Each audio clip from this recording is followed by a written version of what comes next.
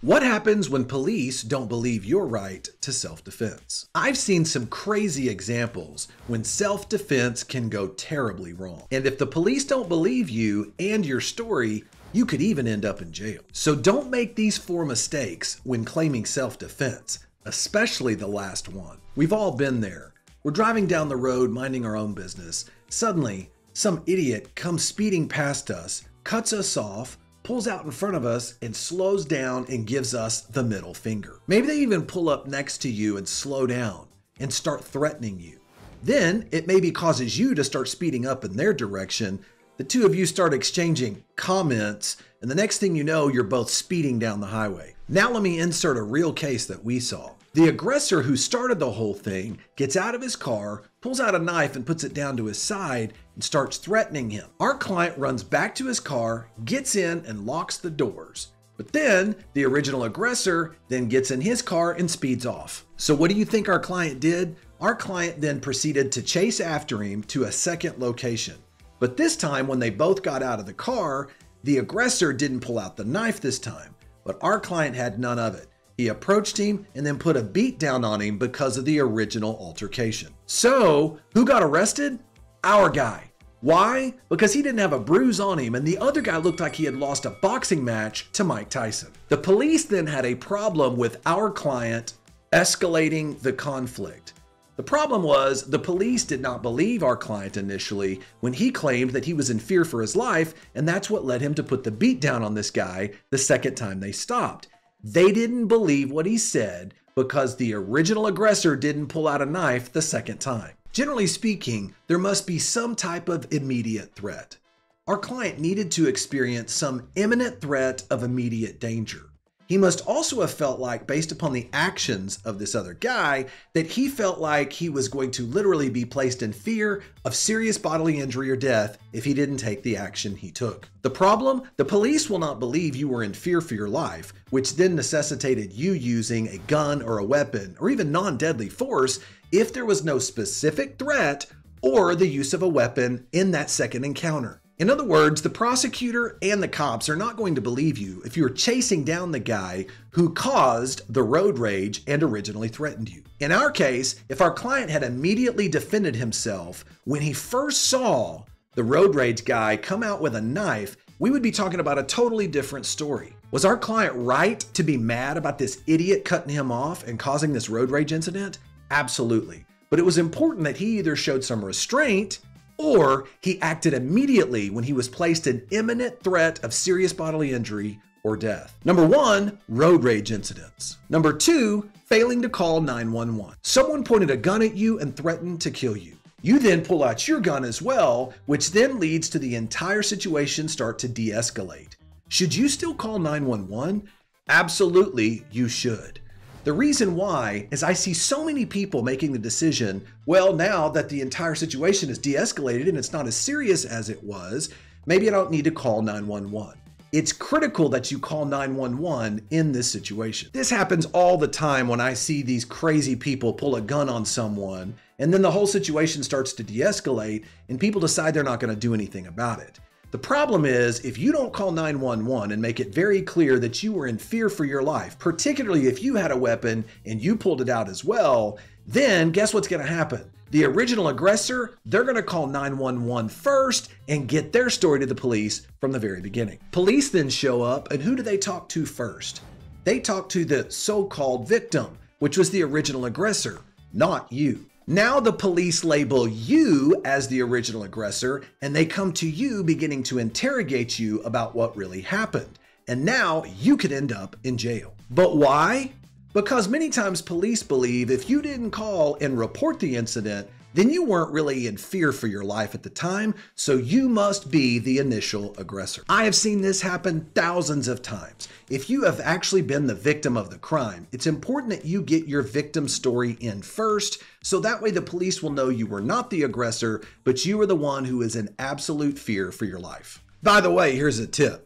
If you end up being in a self-defense situation and you see the police showing up, and they begin to size up both parties and separate you, and you start getting this gut feeling that the police are already making up their mind you must have done something wrong, remember, exercise your right to remain silent, exercise your Fifth Amendment right and your Sixth Amendment right to counsel, because if they start interrogating you and not allowing you to tell your story, there's a good chance they've already made up their mind that they think you are guilty. Number 3, let's say you tell the cops, I wasn't afraid of him anyway. Let's say someone was shot or injured, and the police show up and start asking questions. One of the first things they're going to do is go to the person who has the gun. So if you're there and you acted in self-defense and you have the gun, here's the problem. They're going to want to talk to you. And if you start saying things like, well, no, I wasn't really afraid of him anyway. I was just doing what I did to protect myself. He was running his mouth and I didn't like his attitude. Be careful. The police won't like this, and this can absolutely hurt your self-defense claim. Think how easily it is you undermine your entire self-defense claim. If you pull out your gun and you shoot at someone, or you take a knife and you stab someone, and you say you weren't really afraid of them anyway. So you really acted in self-defense? You really weren't afraid for your life, but you used a deadly weapon anyway? Of course you were afraid for your life. This is no time to act like you're macho. It's important to make it very clear, if you are the victim, you acted in self-defense. I actually represented a military veteran one time that got into an encounter with his neighbor. Now I'm talking about my client was a serious military veteran. Green Beret, literally served in Vietnam. We're talking about the cream of the crop. Well, the neighbor came at him and had a kitchen knife and started threatening him, saying he didn't like it when he was over on his yard. And so what did our client do? Our client had his knife that he pulled out and immediately put it up next to his neck, put him in a submission mode. And then the moment that the police showed up, what did our client say? He said, I wasn't really afraid of him anyway. I've trained for these situations. It really wasn't that big of a deal. Of course, the problem now is that the cops didn't believe our client's claim of self-defense. This made it way more difficult for us to argue this to the grand jury when he was charged with aggravated assault deadly weapon, because he just said he wasn't in fear for his life. You must establish that you believed the use of the aggressor's deadly force placed you in fear of imminent serious bodily injury or death. But if you say that you used deadly force because you thought you were about to be killed, but then in the same breath you turn around and say that you really weren't that worried about him, you are going to destroy your self-defense claim, because the police are only going to hear that you didn't have any immediate fear. Now, not only should you be careful what you tell the police after an encounter like this, you need to also be careful what you tell everybody else. I've seen people involved in self-defense situations like this that after the altercation is over, they go around to their friends, their families, maybe even their neighbors, and the first thing they tell them is, you know, look, I had that situation completely under control. At no time did I think he was going to really do anything to me. And then guess what do you think happens? The police go around and start asking everybody else questions,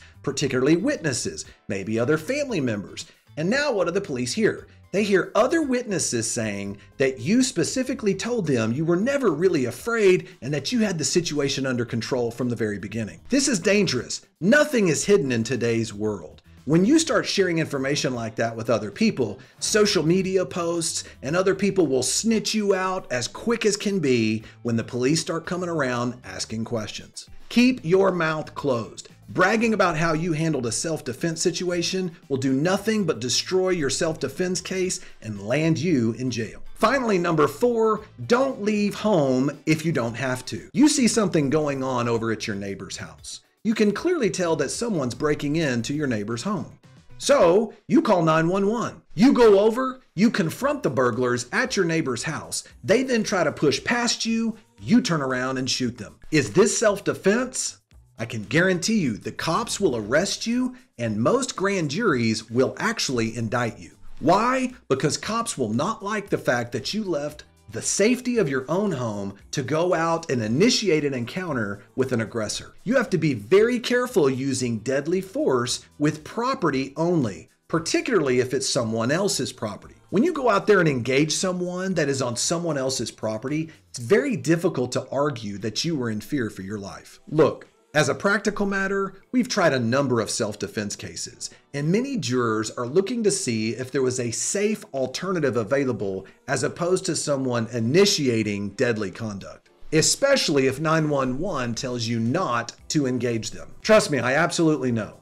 In states where there is stand your ground, you've got the castle doctrine, you certainly can protect your own home, you can certainly protect yourself, but I want you to understand, when these sort of situations end up in trial, many jurors are looking to see if you chose the most reasonable, safe alternative. So the moral of the story on this one is, if you leave the protection of your own castle, many times the cops will choose to arrest you and not believe your self-defense claim. And by the way, if you liked this video, YouTube thinks you'll really like this video. Give it a click and I'll see you over there.